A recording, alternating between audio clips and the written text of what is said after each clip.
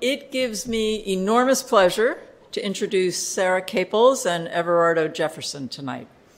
Sara and Everardo together lead the practice Caples Jefferson Architects, based in Long Island City in the awesome borough of Queens, just saying. They founded the practice in 1987 following their graduation from architecture school. And since then, the practice has been focused on design for the public and the public good. Their projects include multifamily residential, urban design and infrastructure, offices, community and religious centers, schools, and I mean schools, pre-K, preschool, K-8, high school, community colleges, and universities. And they have also done theaters, museum spaces, and exhibition design. So work at many scales and for many program types, much of it in and around the city of New York. Everardo received his BA in industrial design from the Pratt Institute and a Master of Architecture from Yale. He has served on the board of the Family Justice Center, the board of the New York chapter of the AIA, and he is currently on the board of Neighborhood Charter Schools, and he is also a member, and I think this might be in some ways a noble but thankless task, of the New York City Landmarks Preservation Commission. Sara received her BA from Smith College and her Master of Architecture from Yale, and she has taught at CCNY, Syracuse University, the University of Miami, and of course, Yale University. Many Voices, Architecture for Social Equity, their new book, I'm sorry I don't have a copy here to hold up, came out in December. In 2017, the firm won the AIA New York President's Award. In 2012, they were awarded the New York State Architecture Firm of the Year Award, and their design work, has received numerous awards, too many to count, including from the Chicago Athenaeum American Architecture Award, the 2010 New York Construction Cultural Project of the Year Award, a Queens, here we are again, Chamber of Commerce Award, the National Organization of Minority Architects National Award for Excellence in Architecture, as well as a Masterworks Award for Best Restoration from the Municipal Art Society of New York. The work has also been widely published in the Architects newspaper, the New York Daily News, the Wall Street Journal, that's an extreme, the New York Times, Oculus, Architect Magazine, Architect, and of course, Paprika. So please join me in welcoming Sara Caples and Everardo Jefferson for their lecture entitled Erasing Invisibility. So glad you guys are here.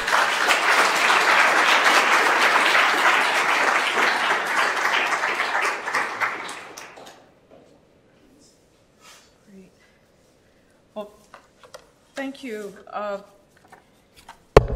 So do you want to introduce it together, and then I'll take people through the tour of the buildings and then Q&A? Let me just say thank you for the invitation. And it's always a delight, a trepidation to come to this place of memories for me. It's a place of personal, it's personal, a place. Great. Well, so I don't have anything to add to that. So, oh, sorry. I'm going to move away slightly just because I seem to be creating sound buzz. We've been doing this work for over 30 years. I just have to figure out how to advance the slide. Do you have the keyboard there or the clicker? I'm good at one finger screen press. And we started working before we really had a theory about what we were doing. We just knew that we wanted to work in neighborhoods where people didn't seem to be represented and where the architecture didn't seem related to its occupants.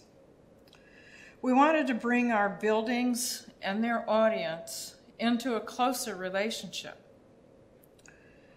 One of the things we kept on bumping up against was that the particular set of architectural training and tools that we possessed created a distinct aesthetic that didn't always connect with the dreams and the ambitions of the people that we were working with. To connect our architecture to our users' aspirations, their hopes, their experiences, we had to broaden our own architectural tool chest of techniques. And we came to realize that we were making apparent things and people that are too often hidden.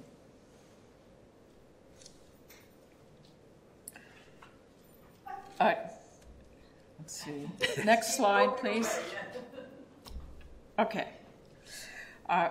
Fortunately, there's a wonderful person up there who is better at this than I am. There's much in New York that isn't really visible.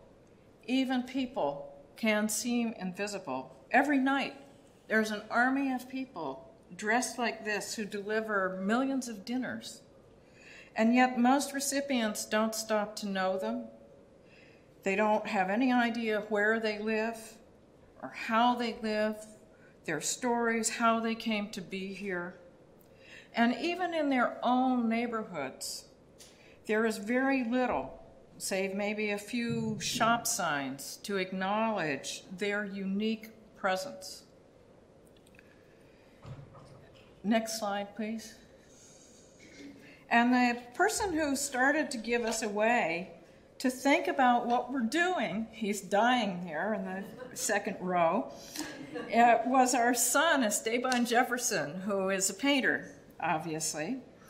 And his work is largely about redirecting the gaze.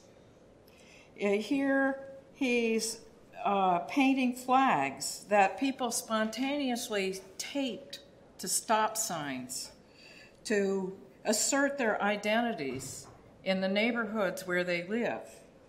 And next. And here he paints a bust. Next slide, please.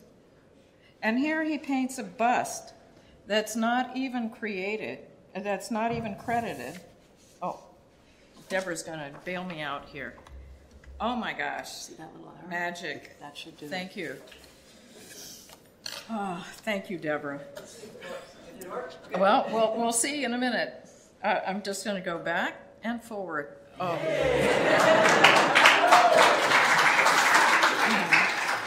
Fantastic. So this, what your gaze is being directed to here is he paints a bust that's not even credited. It's merely called Bust of an African by the museum that displays it at Tipare in Paris. But he redirects your gaze to ask, who was this? What was this about? And so looking at our son's paintings, even though we had been doing this work for a long time, it opened up a way of thinking about it, of clarifying for us what we were doing. So, erasing invisibility. Trying to create projects that connect with people's experiences to let them know that they are part of the civic life, that they contribute to.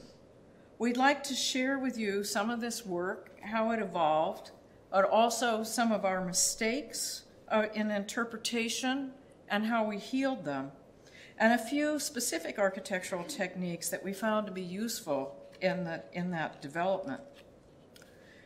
And this first project is a case in point. We did a tenant space in this old theater that was on the Grand Concourse in the Bronx.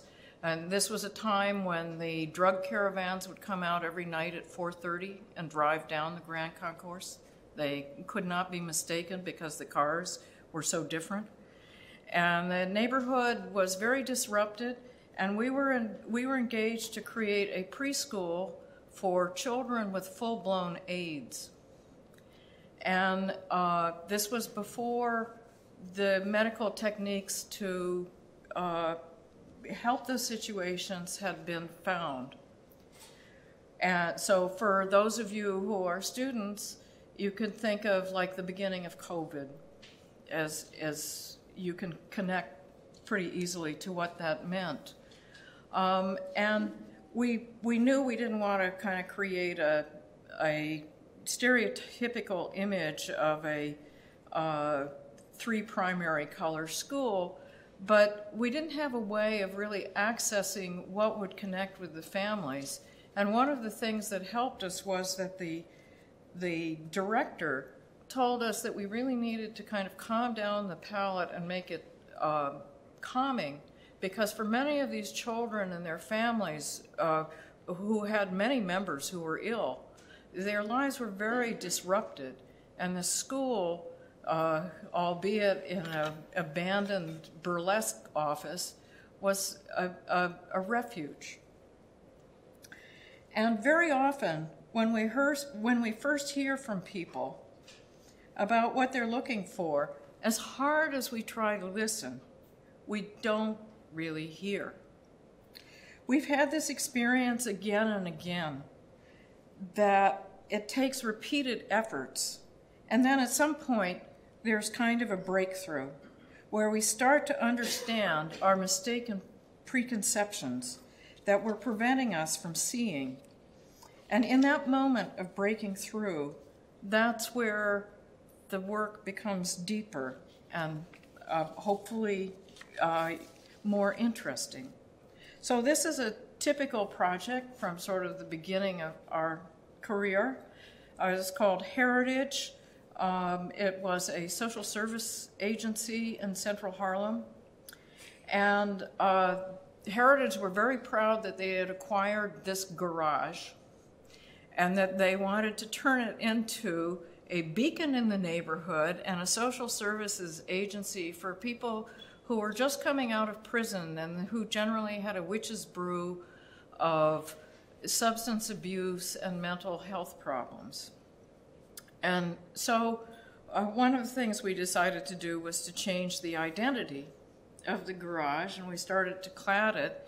And we worked with a wonderful artist named Nathan Slate Joseph, because, as Everardo says, no architecture project is a sole artist production.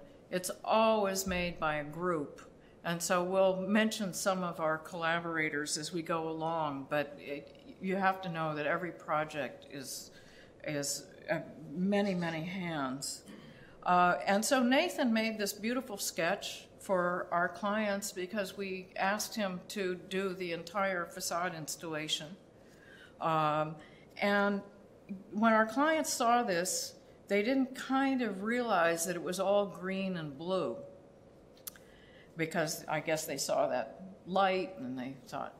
But then at midnight, one night, we got a call from the executive director, a wonderful woman named Ana Pereira, who called us and said, "Darlings, it's a disaster," which is very New York. And so we said, well, I don't know, what's the disaster here at, 11:58 at night or whatever it is? And she said, I don't know what we were thinking. This is all green and blue, and for our mainly Hispanic neighborhood, those are kind of colors of depression, and our clients have to see something that brings them in. And so Nathan was so cool and so flexible. He rushed out, and here's Nathan in the front, and Everardo and I are kind of lurking behind there in this photo for the New York Times. And he came back with all these orange and yellow and red panels. And they came back and they were like, yeah, it's a patchwork, like us, we love it. So making architecture that spoke to someone's conditions, it really takes these kind of reboots sometimes, where we think we know what we're doing and we think we're communicating, but there's still so much to be bridged. So the agency eventually moved out, and they left the facade to rust. And very strange, this picture off of Google Earth, it became a fashion icon, and like Nike shoots and things take place until, apparently this will be torn down to be replaced with a building like the one you see in construction behind it. But of course, the facade, as we all know, is just part of the building. And here you see a diagram where the facade is that little dot to the left, lower left. And the real thing was that this whole building was landlocked. And we wanted to bring natural light into a building that was old and moldy. And we wanted to bring light even down to the basement. And so we had big debates. We made these kind of lamps of light, of daylight, that it cut into the building in 4 locations. And we had these big debates over whether the skylight should act like a floodlight, be long and linear, or act like spotlights and be square and just have the light bounce around.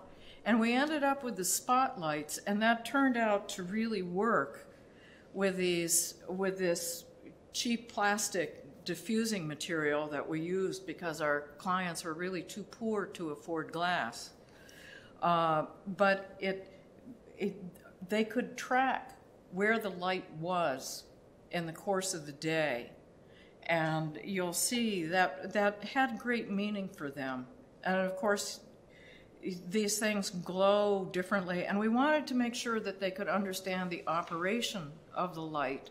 And so we created these slots so they could really see how the light was coming in as they walked down the corridor. And even in the basement, which had been moldy, as soon as the light was introduced, it healed all of the mold in the building. Of course, we had a whatever out the wazoo, but the smell and the presence of it really disappeared with the daylight. And even at sunset, after the project was complete, one of the directors came to us and said, well, you don't know this, but we stop every day at this certain moment of sunset because their concern was they wanted a place, they told us, they wanted a place that responded to their spirituality, that's what drove them to work with the people who were their clients. And so having that moment each day of that sunlight, that particular moment, they would just kind of stop and meditate. So it's interesting when you let people take you into their journeys where you can end up. And one of the things that we found that wasn't really something that people were encouraging us to do in school, although there was a lot of discussion in the architectural community, especially in the 80s, but narrative turns out to be extremely important to many, many of our clients.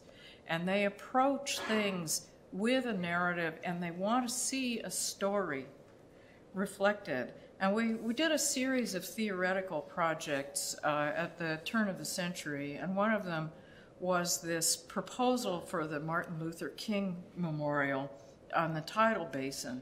And so besides using Georgia granite and all of these kind of things, we had, and each of these enclosures was a light box, which especially at night you would see, and you would walk along beside it and see the story of various things that Martin Luther King did. But really, we wanted to create narrative that brought you into a tactile experience of narrative.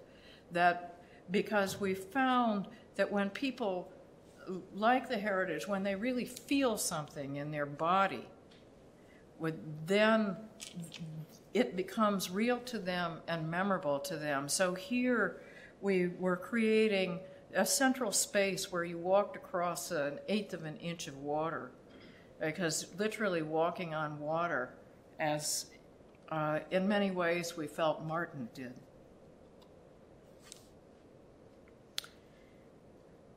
And as we develop, so it's not always one culture or one dominant culture that we're working with. In our borough of Queens, our awesome, which in Queens we say awesome, in our awesome borough It's the most diverse city in the United States, with over 100 different, or 200, I forget the number, it's something mind-blowing, different ethnic groups who still speak their original languages and part in their households. And so there's a collective mythology, however, in Queens about the World's Fair. Many people in Queens feel that the 1965 World Fair, who remembers that, or even an earlier one in 1930-something, is in a way put their borough on the map. And so we were engaged to create, to extend a theater which was housed in one of the remnants of the World's Fair. And the remnant was in the New York State World's Fair Pavilion by Philip Johnson. And he was very proud of it. It was on the cover of his own retrospective book. And then at some point, there was a smaller building. There was this big arena, and then there was a smaller building, which was called the Theaterama, and originally was a drum that you walked into, and you had a 360 projection, which was space age in '65. And that got transformed into a theater, and then we got brought in because there was no backstage, there were no offices, there was a tiny lobby with these towers that one of our collaborators in our office, Juan Hay, called the Mickey Mouse ears. And somehow we had to recenter and realign this composition, this very axial composition, and try to play to its strengths and play to this World Fair myth. And so we located a lobby that was also going to be the party room for the borough and the place of the borough president's annual reception. We located it on axis with this big arena so that as you approached the project, it was healed and recomposed along its original geometric intentions. And as often happens, our initial idea was a little dull, and Everardo conducted an in-house competition for people to look at this sort of cylinder of the party room and see how to activate it. And our then employee, now partner, Michael Berman, won the competition with this idea of having the approaches to the drum be spirals. And the workers loved it so much they nicknamed it the Nebula, and now everybody in Queens calls it the Nebula. And so Everardo was like, well, that's still too static. So then he said, instead of the ceiling being flat or domed, let's invert the dome. And so that's what we did. And so this is a sort of concept sketch of the experience of that place as the spirals and the lighting all lead you into this place with the dome. And of course, here's a more conventional architectural expression of how that relates. And you can see there's this huge dissonance of scales. And of course, the big arena and the observation towers behind it had fallen into such desuetude, had fallen into such disrepair that they were threatened with demolition. And if you look carefully at the circle of the nebula, you see these 3 dots, which are actually large skylights. And the skylights create not only a way for daylight to penetrate this inverted dome, and they're, of course, very angled and designed to bounce light and all of those things, but they're also designed to direct your gaze back up to the observation towers, to the fabric that needed to be renovated. And in our small way, we help to contribute to building a public for the renovation, which is now occurring. It's been painted, and now it's being stabilized so that the structure will stand another, 150 years or whatever it is that engineers designed to. So it's interesting how architecture can really be an act of healing and contribute to a healing in narratives for a community. And of course, one of the things about the work that we do is we're always dealing with work that has generally very restricted budgets, and we have to create and we have to use our architectural techniques, our tools, and our artistic training about Gestalt perception. So, for instance, here, this round shape, we could only use flat pieces of glass for the glazing because there wasn't that much money to have curved glass. But Everardo had this idea using a Gestalt idea. A team, says Everardo, but he really came up with this particular idea of having these fins out so that as your gaze goes round the corner, you're seeing the line of fins, the foreshortening into space, and your mind is thinking curve rather than facets. And I think when you see the finished result, that those slight projections really do operate that way and create this idea of total roundness. And a cultural issue. So back to colors. Colors are charged not only with calming or energizing effects, but very, very strong cultural associations. And when we first presented this to a couple of user groups in Queens, we started to get very negative reactions about the white dome that we thought would be a perfect reflector for different colored lights. And the reaction of many of the people that we spoke with, especially many people of Asian ancestry, was that this white was really a color of mourning. It was not a color of celebration to them. And so we started to do studies that looked at sort of brighter colors, and we started to do research about colors and the different meanings that different cultures map onto colors. And we finally found, here is a construction photo while it's still white. And you can see kind of what people were talking about. Even though there's a lot of definition of light, it wasn't going to really have a positive impact for a lot of people.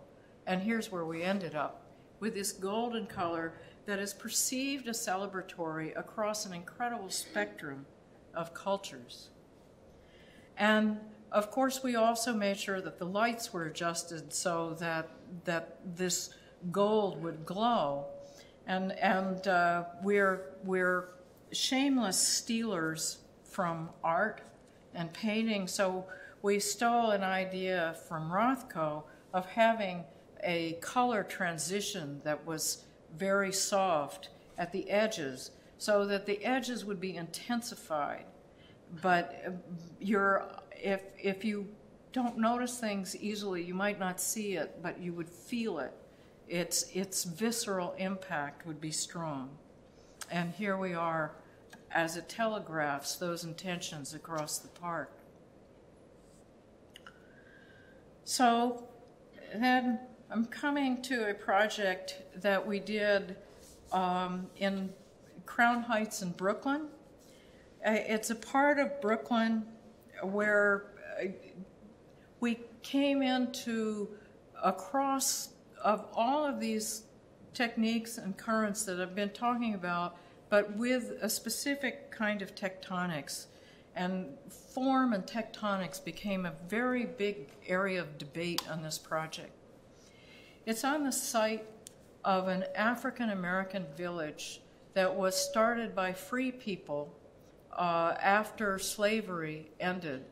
And it was still very, very difficult for free African-Americans to purchase land. Somehow a group of people led by a longshoreman named James Weeks banded together in a sort of cooperative and bought land that was not premium agricultural land in Brooklyn. And they created a community that became known as Weeksville.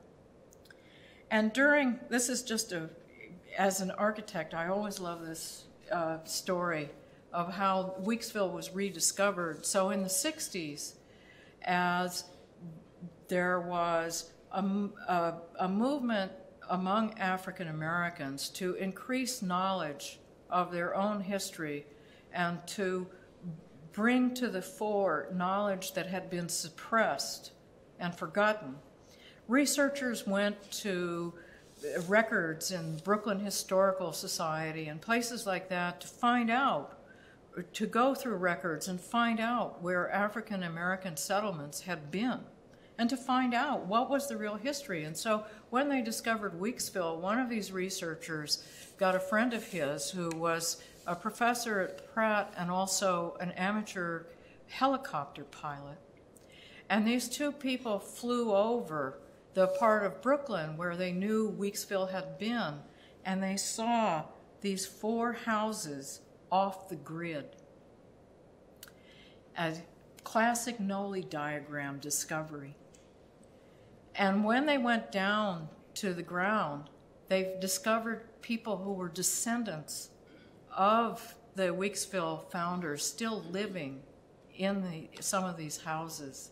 And so they rediscovered it, and it became a point of enormous pride in the neighborhood. And this wonderful woman named Joyce Maynard, who was a comic book illustrator and passionately interested in her heritage and created comic books about African American history for kids and all kinds of things. Joyce Maynard started a dime drive with the Cub Scouts to raise money to, eventually she got mobilized the whole city to purchase these houses and to save them and restore them. And eventually the city bought the whole end of the block. And so tenement houses that were subsequent to Weeksville and were in hugely poor condition in a neighborhood that was experiencing a lot of difficulties at that time were torn down. And so the view was revealed back. And our clients at Weeksville told us they really wanted a center that would not only continue to celebrate Weeksville heritage, but they wanted very specifically, because its rediscovery came out of an Afrocentric moment, for the forms of our building to derive from West African architecture, because West Africa was sort of the area where the diaspora took place. And so we had a lot of fun developing these forms, and it was a kind of a joyous exercise with our clients. And we thought of different ways of cladding them in African wood, and of tying also the buildings to the landscape. And our clients were very excited about this, and I think we even won one of those NOMA awards for this particular design. And then we took it to the Public Design Commission of the City of New York. And the Public Design Commission rejected it out of hand. They said it was too assertive. They said that it competed with the historic architecture. And we actually had a little seminar after all our clients decided not to fire us, that said from some of the city authorities showing us what they wanted. And they showed our clients slides of buildings by Sfera Fenn and Scarpa. and said, you need to produce this for an African American Heritage Center. So that was kind of a jarring moment. But one of the sort of funny things was that Everardo his training at Pratt had been very centered around the inheritance of the Bauhaus. And so the idea of creating these sort of Eurocentric forms, it was kind of like he could do it in his sleep. Well, of course, it took a lot more effort than that. But so these were geometric forms. We pulled away so that the long view of the houses would be kept. We had always had a contextual height, but we located the forms along, opened up at the end toward the houses, and then this other opening, the big entry, we put along an old road called Hunterfly Road, which was actually a subsequent colonial development on top of an Indian trail. So a lot like those maps that you see at the beginning of each lecture, there's these different generations of people that made this land important. And we took great care to create transparency along the side street. So even when you were coming down the side street, you would look in and see what was going on in the site, because there very often the intention was to have outdoor celebrations. And the glazed spaces that were kind of a zipper between these solid forms were meant to be gathering spaces in their own right. And so you can start to see the play of these forms. And even, sorry, I popped through that a little fast. And even, of course, the responsibility to connect with cultures does not cancel the responsibility to be good stewards of the earth. Far from it. Our clients were very, very concerned that their building be responsible. And so, of course, it's powered by 50 geothermal wells and all kinds of things like that. It's very much oriented towards that future. But Everardo was not satisfied that we would respond to what our clients wanted unless we came and found a way to reincorporate those ambitions in this different set of forms. And one of our colleagues, a wonderful woman named Audrey Sudu Raphael, had been studying African architecture and African American architecture for about 20 years. And she had a kind of series of seminars in our office where we looked at architectural examples and also at art of this diasporic region. And Everardo started to say, well, all right, we're going to find a way to incorporate patterns. And our architect friends were all, that's a cliche, everybody will hate it, blah, blah, blah, blah. But we had to come to a moment of resistance to our own training, to the specifics of abstraction of our own training, and find a way to marry this desire for narrative and of visual cues, not just a verbal narrative, but a visual narrative with the work. And we started to look at creating patterns, not just joinery of materials, although that was certainly part, but looking at recomposing the forms using colors out of this diasporic art and creating three-dimensional forms with the structure in the glass bridge and even shadows, I'll show you in a moment. So here's the glass bridge, the glass gathering space, and you can see how this structure has been assembled that also speaks of a certain basket pattern. And as we're making this sustainable building and we're using different darknesses of glass in order to reduce the heat gain, that also gave us the opportunity to create these shadows, these projections of the darkness on the floor that would be in one place when you came in and maybe a different place when you walked out. And even the frit we worked with a wonderful colleague of ours, Tobina Saki, to design a frit that we based on a Congolese piece of fabric that actually was once owned by Matisse. But they using this fabric to create a smaller scale of shadows on the frit rather than just generic dots. And even the fence that encircled the site we created these custom pickets that would kind of rotate in space. We made a very flattened drawing because we were afraid the art commission would reject it if we showed them really how three-dimensional it was, but they accepted it, so we were okay. And here's how all of those intentions really played out architecturally. And so you can see the building opening up towards the historic village. You can see the materiality and closer up some of the joinery on this purple and green Vermont slate.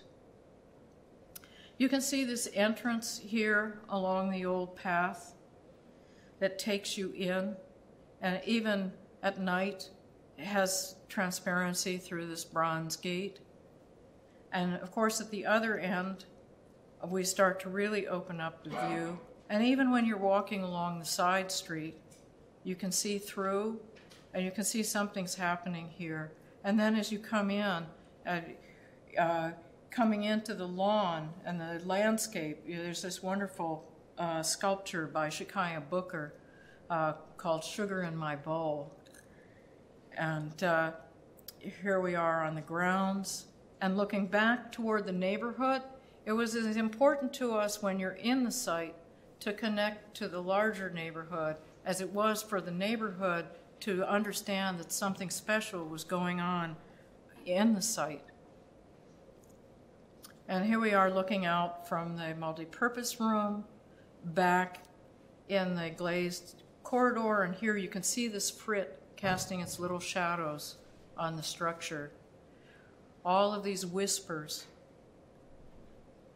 speaking to the users, framed views, and even when you're walking down the street, the shadows are whispering to you, inviting you in. And one of the beautiful things when you do connect, because these projects don't live if they're not owned in their hearts by the people that use them, is when they continue to make the project their own, when they continue to give it life. And so this was an installation made a couple of summers ago with this great Octavia Butler quote, "Paradise is one's own place, one's own people, one's own world." And the wonderful artist that created this also created a community project.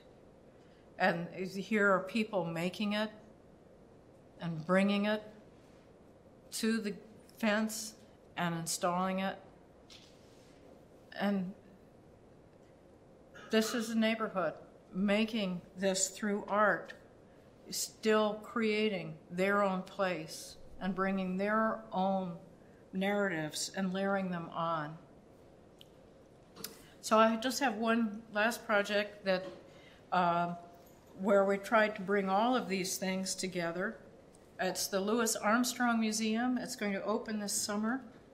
So it's still finishing construction, and you'll see some of these photographs are really taken this week. It's a museum that's on a residential 2-story informal street in Corona, Queens, back to Queens. And that was one of the few neighborhoods where African American performers could find homes to buy in the 30s and 40s. And when Louis Armstrong, who actually was on the road over 300 days a year, his wife, while he was gone, went and bought a house for him in Corona. And this is the house. It's a very modest house because Louis Armstrong, despite being one of the world's revolutionary artists, in jazz when he was young, was very down to earth and very modest in what he wanted for a lifestyle, and always wanted to be connected back to people in his neighborhood, to people in his world. And so this house has been turned into a house museum, and people just go nuts when they go there. It's full of recordings, home recordings that he made, and all kinds of special things. And slowly the museum acquired a site across the street for an education center and an archives. And as you can see, it's kind of catty corner across the street. The house is there to the left, and then catty corner up there to the right, sorry, and then catty corner to the left is the new site. And so here you can see the house is now on the left, and the new site is on the right. And beside all the things that we wanted to do to, of course, make the building sustainable and park-like, we also wanted it to be a beacon in the neighborhood that allowed people to connect to the story that Louis Armstrong was really this explosive giant of talent. And he was a regular person, but he wasn't a regular creator. And so we wanted this to be a building that somehow conveyed both of those things across the street from his house, and was visible not only frontally here, but especially from the diagonal view coming up and down the street. Many of the visitors come either by bus or walk over 6 blocks from the subway. And we wanted this building almost to glow, especially at night. And so we made this curve and this counter curve. And our wonderful client, Michael Cogswell, who alas was one of the first people to die in COVID, but he absolutely encouraged us to keep on finding, anytime we made something that Michael thought connected to music and to Louis's art, he got excited, and he encouraged us to do more. And we also had many, many meetings with people in the neighborhood who curiously are a new generation of people. They're mostly Korean American and Hispanic American, and they don't have the same history as Louis, but they're excited that Louis lived there in their neighborhood. And so we started to really think about the materiality, and we started to create this brass at the underside of the curving roof, and we created a custom mesh, a custom brass woven mesh inside the glass, because of course a sustainable, cool interior, that the architecture does most of the work, that you don't have to have mechanical equipment doing the bulk of the work, is very important. And that also gave us a material that reflects this kind of materiality. So I apologize for the Johnny's on the spot, but it's still under construction. But you can start to see this curve, and you can see now this week the brass is in. And you can kind of see how it's meant to bring you in. And then our intentions, again, in this interior of the building is to create, even though it's small and contextual, is to create a memorable set of spaces that center around this experience. So here we are coming into the building last week, and you can see how the light cuts through it and how it kind of creates movement. And then you come into this exhibit, which is made by a wonderful bunch of creatives, C&G and Potion, that's all kinds of different forms of interactivity. But you can also see this door, and this door leads you into a special space. And of course, when you get something like a program, it has a classic architect's terms on it. So when we got the program, it said multi-purpose space, which is always, you know, it's a dessert topping and a floor wax kind of one of those situations. And we said for this space, we were talking with our client Michael, we said, really, this needs to be a jazz club. And Michael got very excited, and we went with him to all kinds of jazz clubs in New York, a tour of New York's basements, among other things. And so we wanted to create a jazz club here that a lifelong jazz fan or musician or a little 8-year-old kid that knew nothing about jazz that the lifelong denizens would recognize as a place for jazz. And for the little kid, it was like an introduction to what that was. And here it is, starting to be prepared for occupancy. And even as you're coming from the green room, hopefully it'll speak to you. And as you leave the museum and you look back up at this great glass canopy, hopefully it'll convey something to you of the spirit of Louis Armstrong.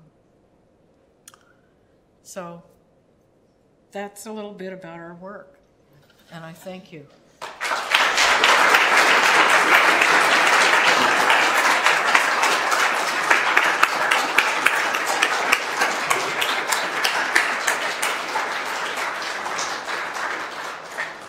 So nice. Thank you.